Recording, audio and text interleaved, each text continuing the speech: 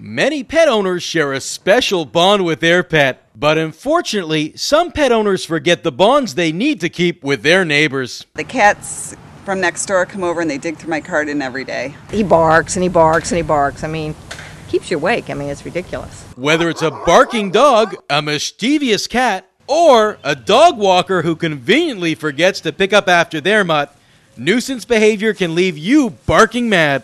If your neighbor has a nuisance pet, the best thing you can do is communicate with them. 9 out of 10 times you'll get the problem resolved. Now if your neighbor has a nuisance barking dog, suggest a bark collar to them. Even better yet, if they're not willing to buy one for them and you'll resolve the noise problem.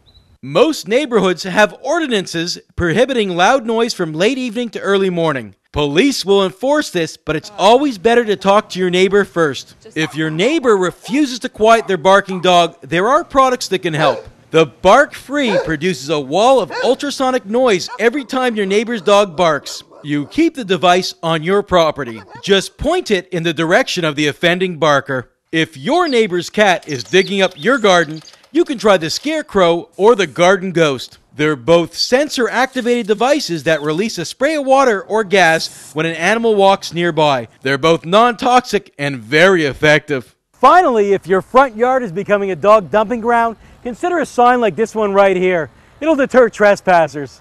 For the Pet Report, I'm Mitch Wilder.